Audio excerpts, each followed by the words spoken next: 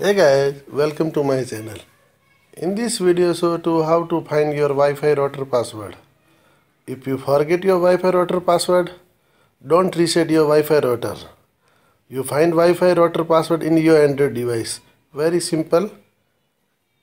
This video totally work with only rooted device. Your Android device is not rooted. See my next video how to root your Android device.